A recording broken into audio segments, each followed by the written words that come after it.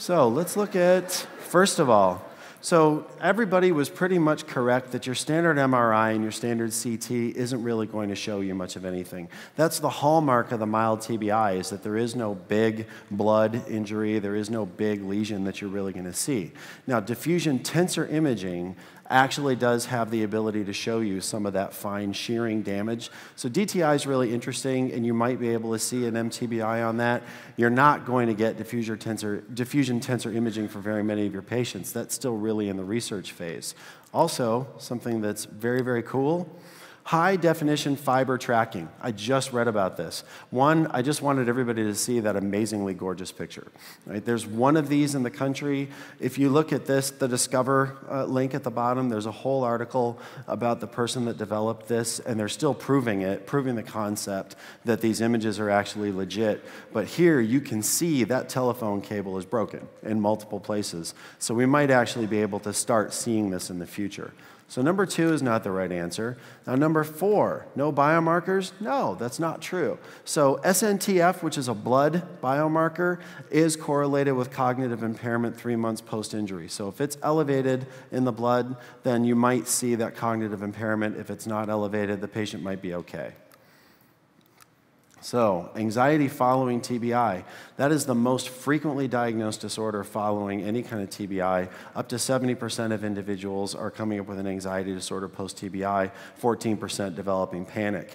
Mind you, MTBI places patients at risk for all psychiatric disorders more than the general population. But anxiety is kind of at the top of the list. More likely with the mild TBI than the moderate or severe, which is interesting.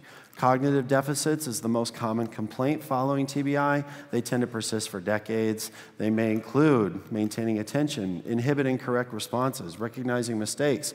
And the attentional deficits with the history of concussion are very similar to the MCI and Alzheimer's disease. And this is a much, much, much longer conversation, but we all know the story with concussions and people showing up with dementia and the whole thing that the NFL's been going through. So it's kind of interesting that that's fairly consistent with that.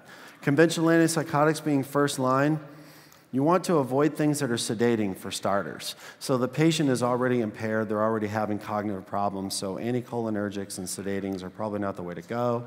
You want to avoid agents that might place them at risk for seizure because they're already at risk. Avoid the conventionals. Some animal data has indicated that maybe they don't recover as well on conventionals, and patients with TBI might be more prone to side effects. I've definitely found that in my practice. And that's why you also start low and titrate slow. I'm usually kind of a double-barrel shotgun sort of guy when it comes to medications. This is the one population that I tend to be very, very light touch because I have found that they can be very, very sensitive to even low doses of medications. So conventional is not your first choice here. Now, early initiation of N-acetylcysteine. Interesting. So placebo actually did not have the effect that you think it has when you looked on here. Right? I've been known to say that placebo is a wonderful drug. It's just I couldn't tolerate the side effects. Works so great, but it made me so sick. But this placebo arm that you see here is actually treatment as usual. So placebo plus all the normal therapies and reduced activity and management of symptoms versus that stuff with N-acetylcysteine. Early treatment means first 24 hours. So the late treatment arm that doesn't recover nearly as well is actually 26 hours plus. So that NAC has to come within that first day after an injury. I don't know about you, but I'm kind of tempted to just start taking NAC for the next time. I mean, seriously, I'm clumsy. You guys didn't know that about me. So, neuropathology of the MTBI, this is a big thing, but we get the stretching and the shearing. Remember when you have a concussion, your brain is bouncing around back and forth and smacking against both sides of your head. You can have neuroinflammation, ion flux, ionic disequilibrium, excitatory neurotransmitters, right? Too much, and it kills the cells, excitotoxicity, impaired glucose metabolism, and cell death.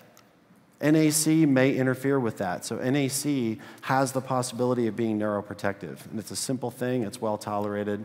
So it might be a very good thing to bring that in very early in the course. So the first answer is the correct one, early initiation of NAC. The other answers are wrong. Don't pick them.